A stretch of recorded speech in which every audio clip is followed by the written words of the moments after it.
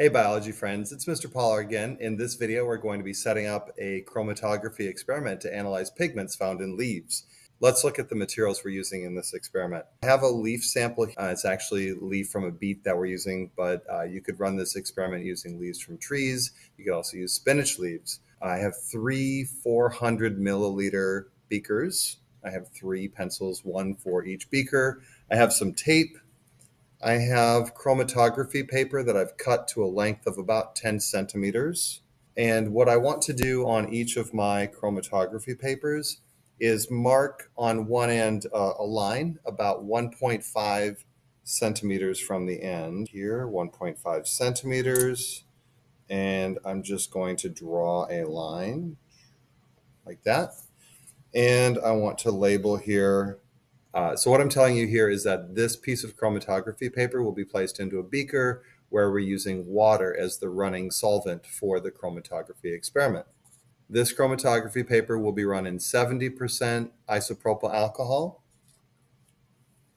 And the third, right here, we'll be running this one in 91% rubbing alcohol. This is the chromatography paper that will be going into the water. And what I'm going to do is just place my beet leaf on top of that chromatography paper.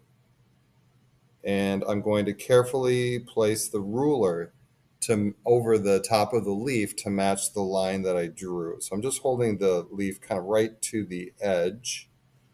And I'm going to match that line with the ruler. And then I'm going to run a coin. I'm going to roll a coin over the leaf to match the line. And what I want to do is press the juices out of the leaf so that they transfer onto the paper. And as I do this, I'll be transferring the pigments from the leaf onto the paper as well. I just want to try to match. So I'm just rubbing up against the edge of the ruler. You can start to see here that I'm transferring some of those pigments from the leaf onto the paper. I'm going to repeat this process several times for this paper, and then I'll do the same thing for the two other papers, and then we're going to get them set up in the beakers so that we can run our samples. This is our sample that's going to run in the water. You can see a little bit of mostly green pigment that's been transferred over to the chromatography paper. You might see a little hint of red, again, using leaves from beets.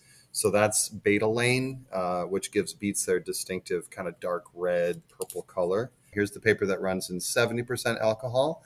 This is the paper that will run in the 91% alcohol. Tape each of the chromatography papers to a pencil. So just using a small amount of tape. And this is my paper that's going into the water. Just attach that to the top here. And then I'm just going to tape this to a pencil. So again, I want the bottom of the paper to dip into the liquid, but I don't want the liquid to touch the line that I've drawn. So I just want this to go down about like this, okay? So 70%,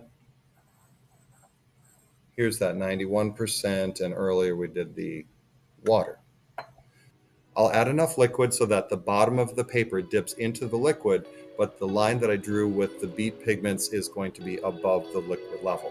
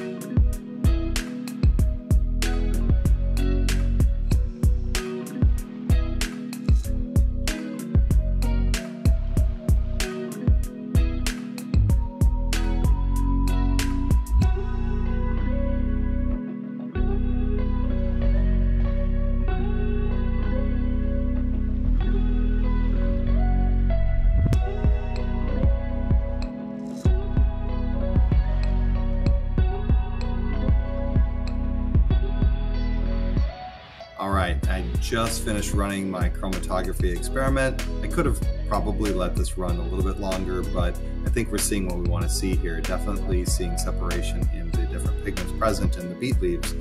Thank you for watching. I hope you found this video helpful. If you want to learn more about photosynthesis, you should check out this video right here.